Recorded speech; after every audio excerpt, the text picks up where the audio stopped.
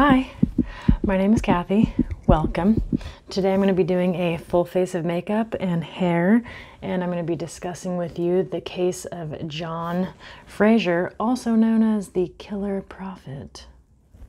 Okay, let's talk about Johnny boy. John Linley, that's his middle name, Linley Frazier, was born January 20th. Oh, I really did get that on my hair, didn't I? This is starting off really good. Anyways, born January 20th, 1946 in Ohio. Didn't find out who his parents were. Really not a whole lot of information about his childhood. What I could find is that he had a normal childhood, normal family, normal. Nothing crazy, whatever that means for that time. So with that being said, John, as a 20-something-year-old, was known to be a hard worker and reliable, responsible, clean, just a good guy, just a real nice guy. He had a wife and a kid, maybe kids, also another thing I couldn't find, but I know he had at least one. And he was a good husband, sweet guy, real nice guy. So far, we like John. We're with John, okay. In the late 1960s, John was in a car accident and he suffered a head injury. I'm not exactly sure on what type of head injury, but there was a head injury. It was somewhat serious. And when he was recovering, it was like he was a completely different person. So that head injury affected some part of his brain, and he was no longer the John that everyone knew. He was no longer the John that his wife knew. Which, could you imagine that?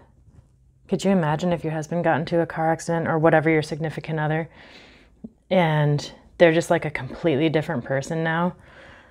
And it wasn't like he was like a completely different person. He was still a good guy.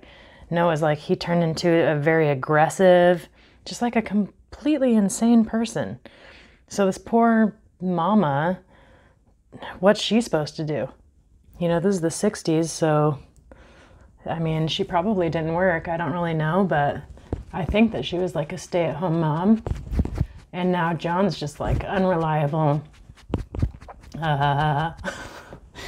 And he's become super religious and won't go anywhere without his Bible. Like he sleeps with his Bible, and he's spouting crazy, like, religious, God is telling me that I should do this, God is telling me that I should do that. And also he was really into tarot cards. So he was really obsessed with the Bible and tarot cards. So John is saying that he's hearing the voice of God. And the voice of God is telling him that he needs to end materialism. That materialism is destroying the planet, the free world, I think, or the free universe or something. He had specific wording when he said things. But God was telling him he needed to put an end to this, which meant that he needed to start killing certain people that were supporting a materialistic lifestyle, which that's a little scary.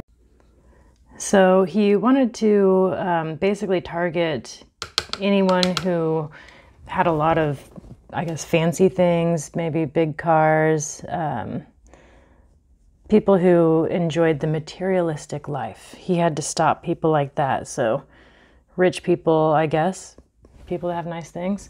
And in this time, there is a big divide between straights and hippies.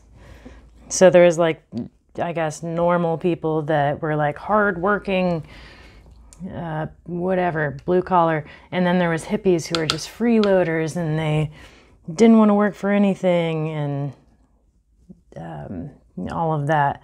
But also hippies were seen as like evil, like cult, part of a cult or something. And that's because this was right around the time of the Manson family murders. And if you don't know what that is, then you probably live under a rock. No, I'm just kidding. But they're very well known. And so this was right around that time. This was just like a year later when John has his accident and starts acting weird and saying really strange things. He kind of finds this community of hippies, for lack of a better term, I guess, and starts hanging around them. From what I gather, I guess he left his wife and child / maybe children, just disappeared from their lives, which is probably a blessing for her because he was a real loose cannon and was talking about killing people. So that's pretty jarring. So he's hanging out with this community of, hippies, free love. And while he's around them, he's spouting off all of this too. And sometimes people who talk in a certain way, almost like a prophet, these people can get a large following. Somehow they can really persuade people. This guy was not one of those. People did not want to follow what he was saying. People were nervous around him and didn't like that he was saying this kind of stuff. He was talking about killing people, and that's actually not what hippies are about. Hippies are about free love and love your neighbor and spread kindness. Like traditionally, that's actually what a hippie is. It's somebody who believes in being kind and, stuff like that. So he didn't really blend in with this crowd, even though he looked like he would. He didn't, because they were afraid of him, and they weren't for that whole let's kill people that are materialistic. It's not really, they weren't jiving with that. So John becomes obsessed with a specific family, a wealthy family. The main family member, I guess you would say, the husband, dad. Can I talk? Clearly not. His name was Victor Ota, and he was a doctor. He was like a specialist, so he specialized in eyes and specific surgeries on eyes. So he wasn't just a regular doctor, as if that's not good enough, because come on, if you're a doctor, it's pretty good. But he was, he specialized. So he's obviously wealthy and has a big home, has several cars. He's a wealthy guy. He earned it, but old Johnny boy was keeping an eye on this family and stalking them. And turns out he was living in this cabin, and I say cabin pretty loosely because it was really just a shack with a bed in it. But it was really, really close to that family's home. And so he could watch them and see what they were doing, see when they were coming and going. And he just really became consumed with this family, unfortunately for them. On October 19th, 1970, John entered the home of Victor Ota. He entered the home because he knew that nobody was there, and he lied in wait. So he just, is that how you say it? Wow, someone needs to call the cops on me. I have no right to be doing this. So the first person to come home was Victor's wife, and her name was Mrs. Virginia Ota. She came home, just imagine that, coming home just put your keys on the counter or whatever you do, go about your business, and boom, there's a creep in there. And that's what happened to her. There's a creep in there, all right. It was John, and he had a firearm, and he forced her to, I believe, a bedroom in the home, and he gagged her and bound her. And then I believe that he made a phone call, and he was able to say that Victor needs to come home, it's an emergency, and that he needs to hurry home. I believe I read some conflicting articles, and from what I could gather, he made the phone call. So now he has the first person bound and gagged, and he's saying crazy things about how God's telling him that he needs to stop their materialism. I feel so bad for this family. The second to arrive are his secretary, Victor's secretary, and one of his sons.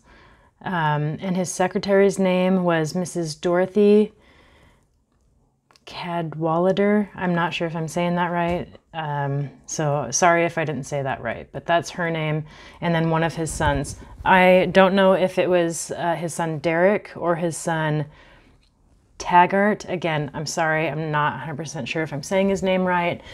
But so they come home. He forced them to the ground. He had a gun. The secretary told the son, just listen to him, do what he says. They're bound as well. And then he waits for the rest to come home, which are Victor and the other son. Now, this family also has 2 daughters, but they were in boarding school when this happened. So thankfully, they were not home, but we'll talk more about the girls later on. So Victor and his son are now bound as well. And John's just going on with this crazy Bible talk and how God is saying that he needs to kill them because they're materialistic, which I don't know whose God says that kind of stuff, but I don't know, it's kind of... So he's talking to them or at them.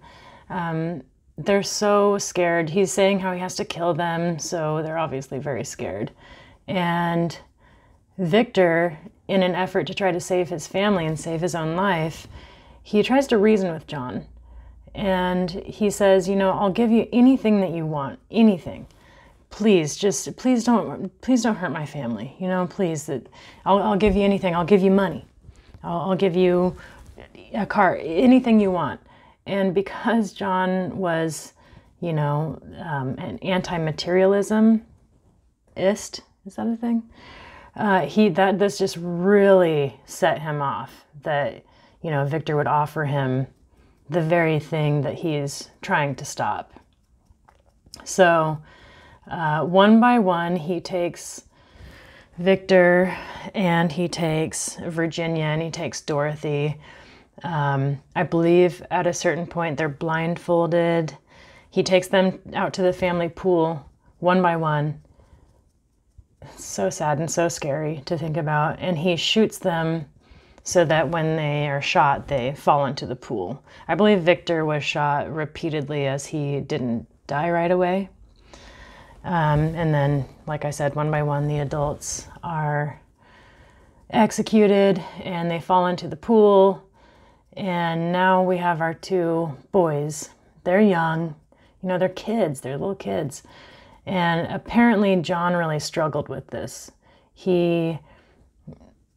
This is according to him. So, but he said he really struggled and he just prayed and prayed and prayed and tried to reason with God and, please don't make me do this. Please, they're children. But God gave him his answer. And God said something to the effect of, guilty by association. So the sins of a father makes these boys deserve to die, I guess. So he backed it up with some Bible verse, who knows. But he killed those little boys too, same way. Okay, so now that he has did what he came to do, so all 5 of these people are now in the pool. And so he goes on to do a few other things. He goes inside of Victor's home, uses Victor's typewriter to write a letter. He also moves 2 of the family vehicles, and they're kind of like blocking the driveway. And that could have been like an effort to make it a little harder for police to come and see what's going on. But also we're dealing with someone who the logic is different than a normal person. So who knows why he did that? But he, typed out the note, put the note on the windshield of one of the cars, and then he set little fires throughout the house. I think it was an attempt to burn all of these material things, or maybe to get rid of evidence, but I think it was probably more about the fact that these were, material things, and why do people need these things? And this is what he's trying to end. The fires didn't take. They did, create smoke and so on and so forth, but they didn't by any means burn the house down or really anything in it. But they did cause the neighbors to, be very worried enough to call somebody. And so police and fire department are alerted that there's a fire at the neighbors. Neighbors also told police that they had seen somebody around the area carrying a gun, and they tried to explain what he looked like. And I think he had like grown his hair out. He had let his hair grow out and his beard, and he was carrying around a gun. So everyone had, all these neighbors had noticed this guy, looking shady, milling around with a gun. And so police were, searching around to find this character. They find, the scene. They see the cars blocking the area. They find the bizarre note. It took a little bit for them to find the bodies in the pool. At first, it just looked like the pool was filled with blood. I mean, the whole pool was red, and there was smoke, and so it took them a bit to notice that there were 5 bodies in the pool. So this became very, very serious, and the police were not dragging their feet. They were on a mission to find this guy, and they were actively looking everywhere. Okay, so I have the note here that he wrote that was left on the car, and I'm going to read it. This is exactly what was written. Halloween, 1970. Today, World War III will begin. As bought to you by the people of the free universe, from this day forward, anyone and or everyone or company of persons who misuses the natural environment or destroys same will suffer the penalty of death by the people of the free universe.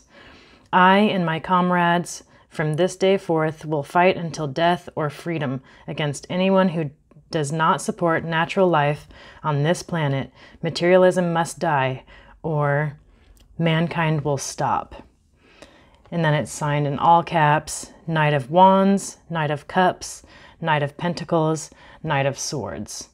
At the time finding this note, they were thinking that maybe there were 4 people involved because it's signed by 4 people. But when they started to try to investigate maybe who this group of people were, going to the actual hippie community, this community helped to say, hey, this guy, John Frazier, he's really into tarot. He's been spouting very violent things about wanting to kill people that are obsessed with materialism. And those are actually 4 tarot cards. So they started looking into tarot, these investigators, and trying to figure out how they could pin down this guy. And I don't think that they said his name was John Frazier. I could be wrong about that, but they did give them the information about tarot cards. And so these investigators started looking into tarot, which is interesting, I thought. I thought that was an interesting part of it. So they searched the area around the home of these poor people, and they found that shack that he was living in, and they looked in there, and there was only just a bed and a pair of binoculars. And so they're pretty confident that this is where he was staying. So they took turns just waiting, like in the bushes, watching this cabin, which I thought was awesome. Like, these investigators were not gonna give up on this. Like, they were going to find this guy. And after 4 days of surveilling, they finally got him. They saw him show back up, and he went inside of the cabin, if you can call it that. And they went in there, and they're like, hey, you're coming with us. And he was fine with it. Like, he didn't resist it or anything. He asked for a glass of water, and that was that. I tried underliner. Don't love it. No, Hate it. Gonna be right back. Yeah. Okay, so remember those binoculars, like the only other thing that was in that shack? Come to find out, those binoculars actually belonged to Victor. So that means that he was entering the home without them knowing, which doesn't really surprise me very much because he was really watching them and seemed like he knew his way around the house when it came time to wait around for everybody. Not that I was there, but just from what I've gathered. So yeah, those binoculars were Victor's. Pretty messed up. And on the first day of his trial, so like he's arrested, obviously, he didn't put up a fight. He was, you know, fine with it, I guess.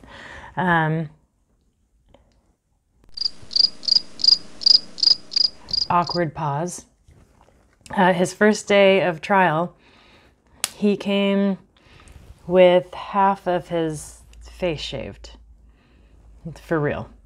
So half of his face had the beard and eyebrow and hair, and the other half just nothing. Bald. No eyebrow. No beard. Nothing. Why did he do that? Not sure. But he looked like a psycho. So anyways, his lawyer was like, maybe shave the rest of it, okay? Because this is not going to bode well for you. So he did. He shaved the rest of it, and he was just like a cue ball, so it was fine, you know. John was sentenced to death on November 29th, 1971. But in 1972, the death penalty was abolished in California. So his sentence was commuted to life in prison. He was a model inmate, I guess, so he didn't cause any scenes or anything like that, which is surprising to me because it seemed like he was very much a loose cannon. But I guess the mindset changes once you're in prison. I don't know yet. Just kidding. I don't plan on going to prison. Anyways, so fast forward to August 13th, 2009, John passed away. He was in his 60s. He had taken his own life. He hung himself, which everyone was surprised by that because, like I said, he was a model prisoner. Everything seemed fine, but he killed himself. The tragedy didn't end there, though. Remember, I told you that they had 2 surviving daughters. They had a really hard time, you know, losing their entire family this way. Anybody would, but they just never really got past it. In 1977, Torrin, which was one of the daughters, she was at this point 25 years old, she committed suicide. She just couldn't, she was just very depressed. She had married once, divorced, married again. She had given birth, she had a baby, but she just couldn't cope with it. So she took her own life. She was found in her mother-in-law's garage. She had taken some pills and also had the car running, so she died of carbon monoxide poisoning. And then another death within the family in 1979. Victor's mother hung herself. She was living in kind of like an assisted living for the elderly. She was 78 years old, and she also just couldn't handle the pain, so she took her own life. And so the only living person besides the baby is the other daughter, Lark. So Lark was the younger daughter, and she's the only survivor. She lives in seclusion. She does not want to be found. She does not want to be contacted. So, you know, leave her alone. Don't try to find her. But that's the story of John Frazier. I found this story to be really interesting because of the head trauma. So there's actually several cases where people were, by all accounts, a certain way their whole life, and then something happened, they suffered head trauma, and then they went from being like who they were to somebody completely different. So I hope you enjoyed the video. This is the look. I used all old makeup. So I again used all expired makeup, like real expired. But anyways, this is the hair. This is David Bowie back here. Hey. Anyways, thank you so much. Like, subscribe, share with your friends, or don't, either way. Just have a great day. Bye.